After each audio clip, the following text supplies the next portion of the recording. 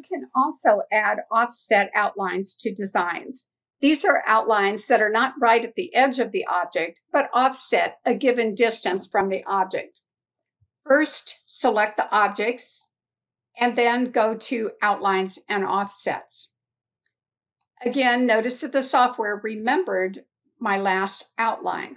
I'm going to uncheck Object Outlines and check Offset Outlines. You have some decisions to make. First of all, we have to determine how far you want the offsets from the object.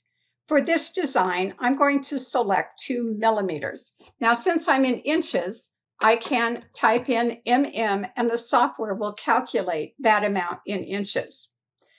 As far as offset count, let's do 3 offsets. Let's do a triple stitch and use the color black. There are 2 choices for multiple objects with offsets. The first is going to add outlines all around the selected objects. So you can see all the outlines go all the way around both of the objects. I'll add offset outlines to this second group, only this time I'm going to choose the common outlines. When I click OK, in this case, the common outlines only add outlines around the border of the 2 objects. For this rectangle, let's add a negative offset as well as an outline right on the object. First, select the object, go to Outlines and Offsets.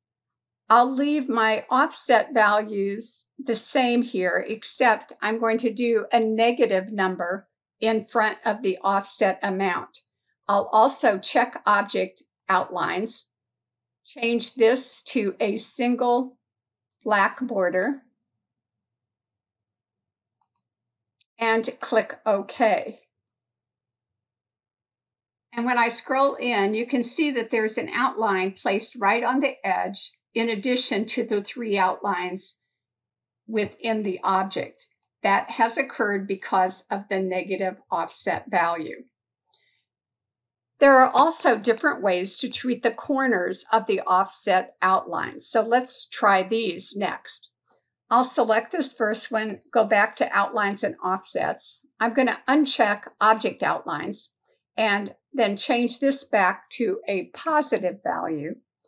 Select the rounded corner and click OK. And as you can see, as the outlines are formed, the corners are rounded. With this next one, I'll keep the values the same, except I'm going to have pointed corners. And there's one more, and this is called Cut Sharp Corners.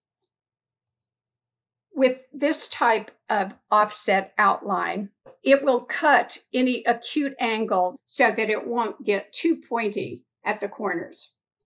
If you're going to add outlines or offset outlines around an object that has a hole in it, such as a letter, you'll want to make sure that Include Holes is checked. When I click OK, outlines are added both within the letter as well as outside the letter.